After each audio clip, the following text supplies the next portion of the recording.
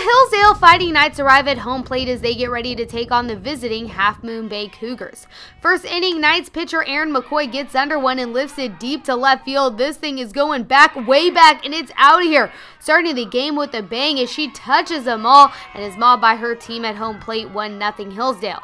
Later in the inning, runner on second, BRIDGET NASIR sends another deep shot all the way into Triples Alley, but NASIR isn't going to settle for three, and she stretches the play and just avoids the tag and makes it all the way around for the inside the park homer. Third inning, QUIRKE hits a sharp grounder staying in the infield, but the Cougars can't make the play and the rally is started for the Knights.